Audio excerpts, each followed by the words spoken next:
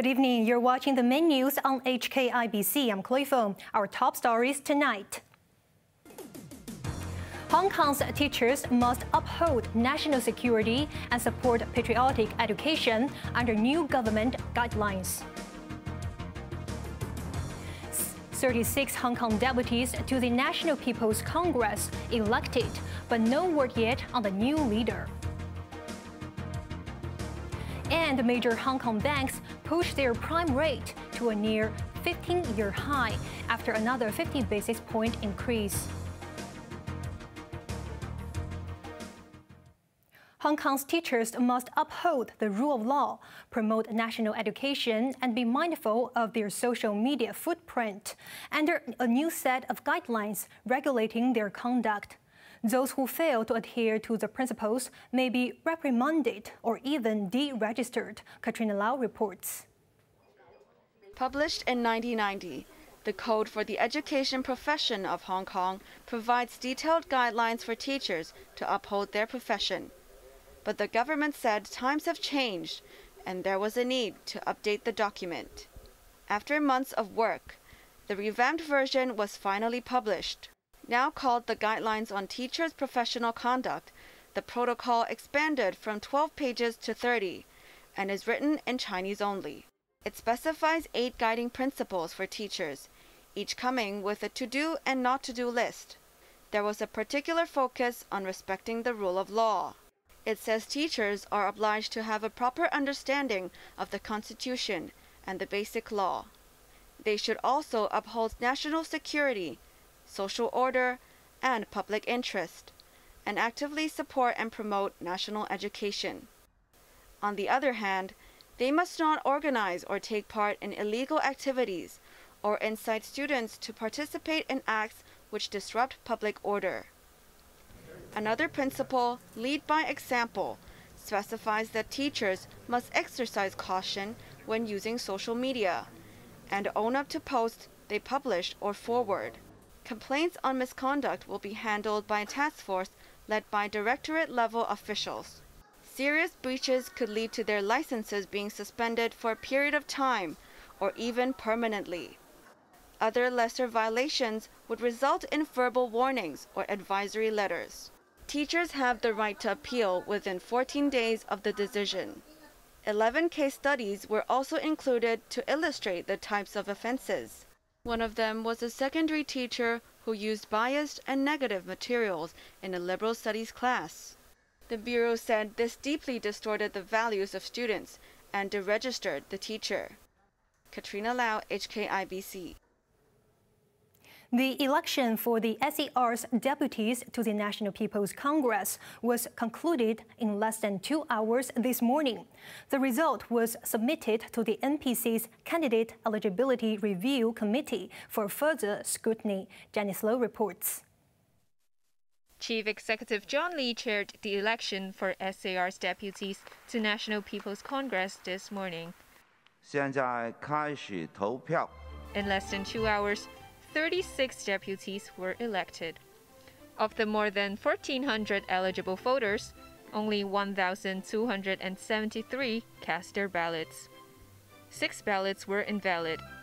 With 1,254 votes, Nancy Ip, who is the president of the Hong Kong University of Science and Technology, was declared the Queen of Votes. The neuroscientist managed to secure a second term with overwhelming support from the election committee, with just 13 votes not going her way. Lawmaker Kenneth Falk, who contested for the first time, was crowned King of Votes by capturing 1,248 ballots. Out of 42 candidates, all 15 current deputies managed to retain their seats.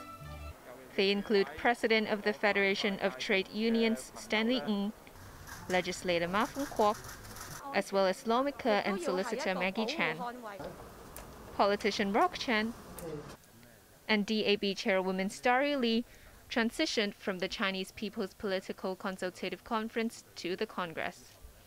When asked if she will be the successor of Tam Yu-chung, the city's sole standing committee member, the lawmaker responded that no one has reached out to her so far. But Lee believes Beijing has its own considerations and her preference would not matter.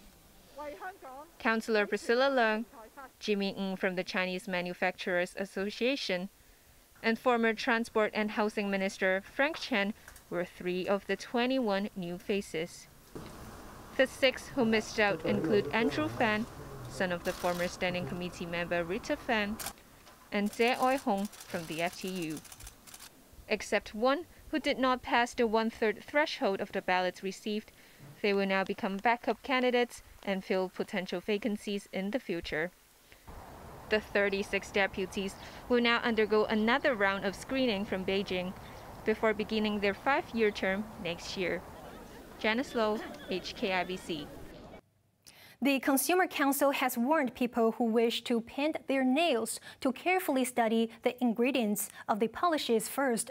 That's after the watchdog found that 7 in 10 products it tested contained carcinogens already banned in Europe. And customs are now following up, Joanna Ho reports. Many people attach great importance to beauty, but sometimes the price they pay extend beyond monetary terms. With so-called gel nail polishes becoming popular, the Consumer Council tested 25 products on the market and made a shocking recovery. 17 were detected with 1 or more harmful substances banned by the European Union because they are deemed carcinogenic.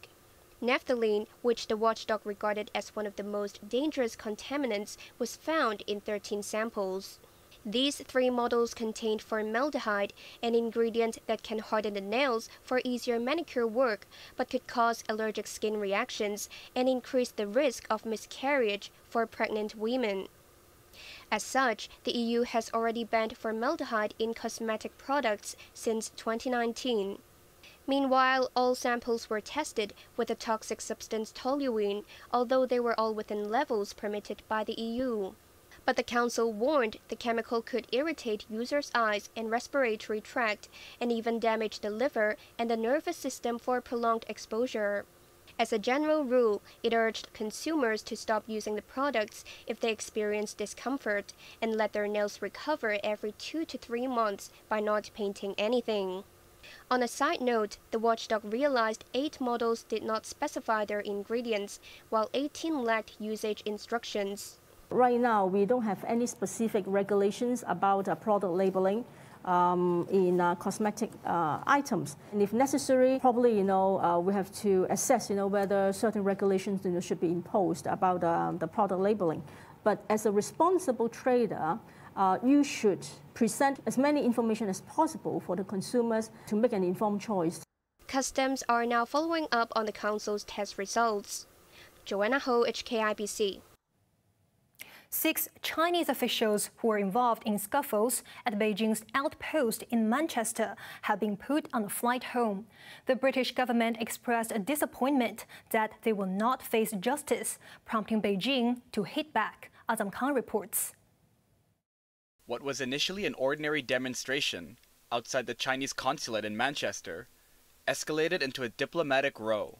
The British government stepped in after a protester from Hong Kong was allegedly dragged inside the compound and scuffled with consulate staff. Among the crowd was Zheng Shiyuan, the consul general who later admitted taking part in the altercation, but insisted he did so to defend China's dignity. Zheng took issue with the banners and signs outside the consulate, which he said were abusive and disrespectful to China. Britain had since asked Beijing to waive diplomatic immunity for 6 Chinese officials so they could be questioned. Instead, the diplomats, including Zheng, has been put on a flight home ahead of a deadline to comply. In response to our request, the Chinese government have now removed from the UK those officials, including the Consul General himself. This demonstrates that our adherence to the rule of law, the seriousness with which we take these incidents has had an effect, and we will continue on the world stage and domestically to abide by the rule of law. But Foreign Ministry spokesman Wang Wenbin presented a different version of the events today. He called it part of a normal personnel rotation to bring Zheng back to home soil. Wang also slammed protesters for seriously endangering the safety of the Consul General, and that British authorities failed to fulfill its obligations under international law. Azam Khan, HKIBC. The World Health Organization said it hoped the COVID pandemic will no longer be considered a public health emergency next year. The WHO made the declaration in January 2020, when the outbreak was first reported in the central mainland city of Wuhan.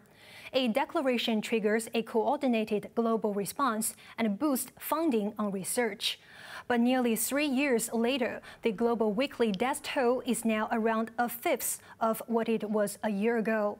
Nearly 650 million infections and more than 6.6 million deaths have been reported to the WHO, but the agency admits the figures are a vast undercount.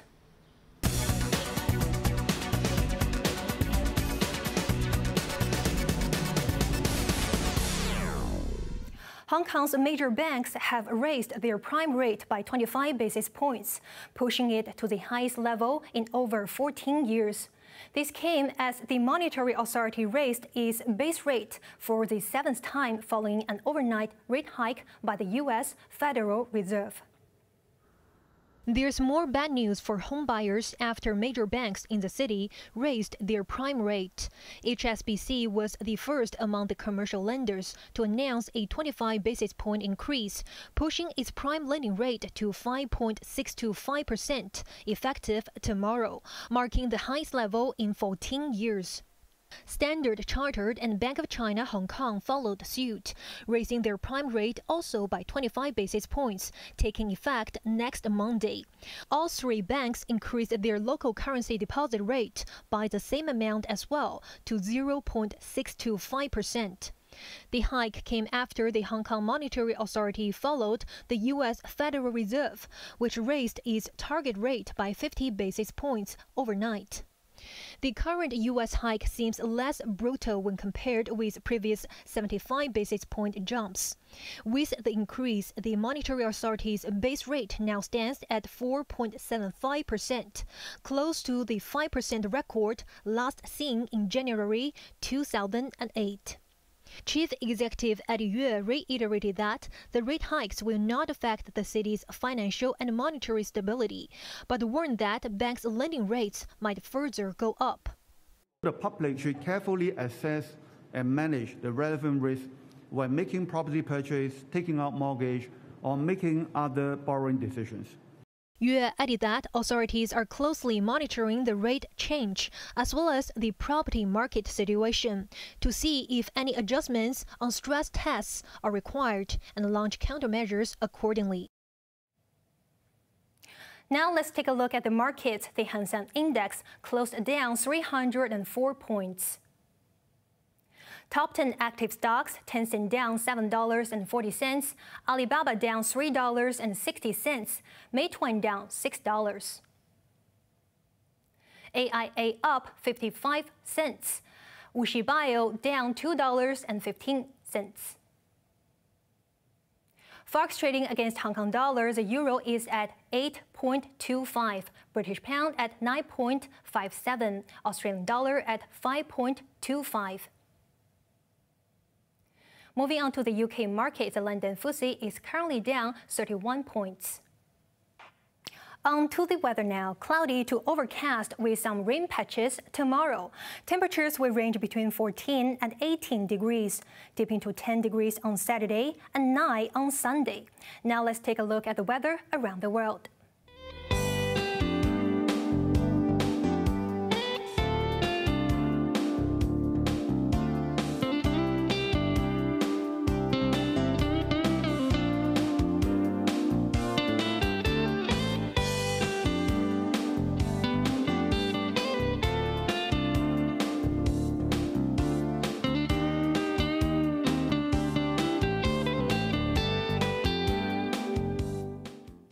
That's our main news for Thursday night. Join us for more news at 11. I'm Chloe Feng. Thanks for watching. Good night.